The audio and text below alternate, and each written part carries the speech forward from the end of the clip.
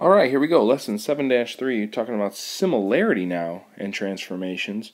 We've talked a lot about congruence over the first two lessons of this chapter, trying to make sure that we understand what the word congruence means, which again means exactly the same.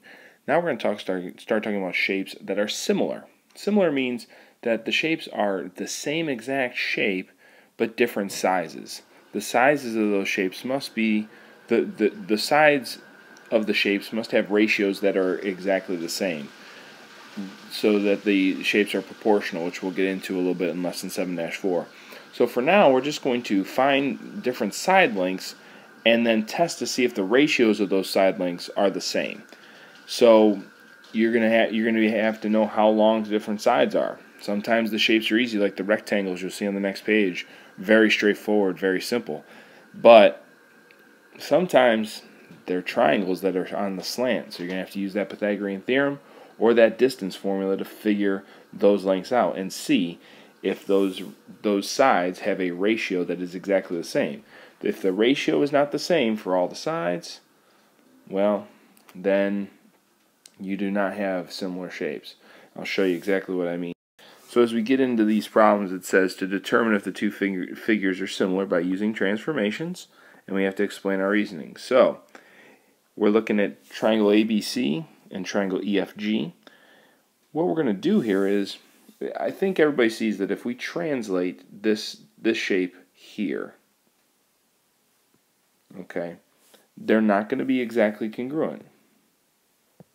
But we can test to see if they're similar. So here's what we're going to do. We're going to find the lengths. I think everybody would agree that GF should match up, big question mark over that, should match up with BC. So let's check. Let's find out. The distance between CB, we could use the Pythagorean theorem to test this right triangle.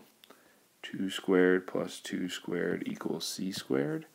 4 plus 4 equals 8. Okay, what's the square root of 8? I don't know. So instead of finding the square root of 8 and getting this crazy decimal, let's just write the square root of 8. Let's just leave it there. Okay, now let's test FG. We have 1, 2, 3, 4. 1, 2, 3, 4. We've got 4 squared plus 4 squared equals C squared. 16 plus 16 equals C squared. Now we have the square root of 32. So the ratio of those two sides, we'll do the big side over the little side. We have the square root of 32 over the square root of 8. Okay, now is that ratio the same as these other ratios of these other sides? I don't know. Let's check. So let's check AC here. We'll do it in blue. 1, 2, 3, 4. 1, 2, 3. So we have 4 and we have 3. And for all of you that have been studying those Pythagorean triples, we know that AC is 5. So AC is 5. Okay, now let's check G to E. We've got 1, 2, 3, 4, 5, 6, 7, 8. And we've got 1, 2, 3, 4, 5, 6. So, again, studying those Pythagorean triples, you are talking about from a 3, 4, 5 is also a 6, 8, 10. If you don't trust me on those numbers, go ahead and check your Pythagorean theorem. So now we have a ratio that is 10 over 5. 10 over 5, does that equal the square root of 32 divided by the square root of 8? Well, we all know that 10 divided by 5 is 2. This answer right here is 2. What is the answer to the square root of 32 divided by the square root of 8? I'm not sure. So you would take out a calculator and you would check that. So if we take out a calculator and check, so when we check that, we get the square root of 32 over the square root of 8 is 2. So those two answers are both 2. So that means we've got one more side to check. So we're going to check the big side here and this other side here. We've got 1, 2, 3, 4, 5. 1, 2. So it's 2 and 5. Again, Pythagorean theorem. 2 squared plus 5 squared equals C squared. You end up with the square root of 29. Okay? So the square root of 29 is that small side. We're going to put that down here, square root of 29. Okay, what about this big side? We got 1, 2, 3, 4, 5, 6, 7, 8, 9, 10. 1, 2, 3, 4. So we got 4 and 10. Now look, Here's another way you can do this without using the Pythagorean theorem. You had 4 and 2. Let me get rid of some of this clutter so you guys can see exactly what I'm saying.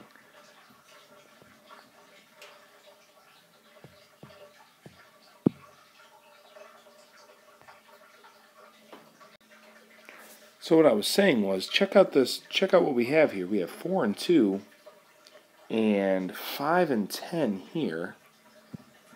Those ratios are 2 and 2. 10 divided by 5 is 2. 4 divided by 2 is 2. So I think you can see just by looking at the legs of the right triangles that if these here have a ratio of 2, then I bet that these sides here have a ratio of 2 as well. So what we've learned here is that all of these sides that would go together have a ratio of 2. And so what does that tell you?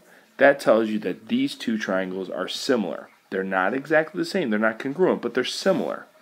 So when you're answering the question, determine if the two figures are similar by using transformations.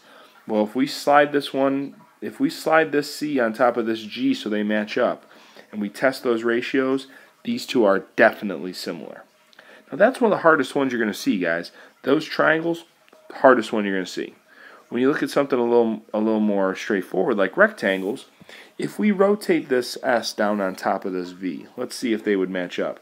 We got 1, 2, 3, 4, 5, 6, 7, 8, 9, 10. 1, 2, 3, 4, 5,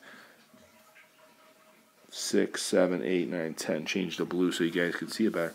So that these two sides would be 10. So those ratios match up. Rectangles, opposite sides are congruent, so 10 and 10. Now these ones are 3 and 3 and 3 and 3. So those ratios all go together.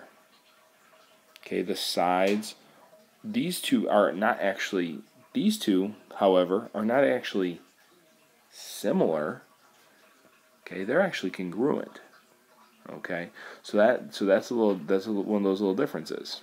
You got to make sure you know what the difference between congruent and similar is. Very interesting stuff.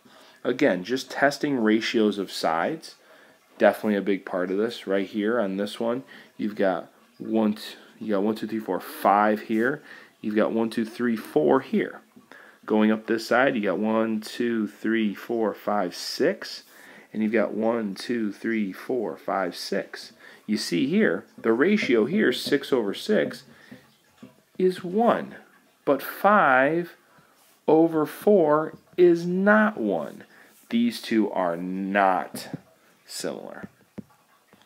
Okay, so you want to test those. We want to test the ratios of those sides to check to see if you're doing it right. Okay, you could see sometimes really tricky with the slanted triangles, sometimes pretty straightforward. We don't even have to check the slant here. We don't have to check this slant here because we know already that they're not proportional and their ratios do not match up. Okay.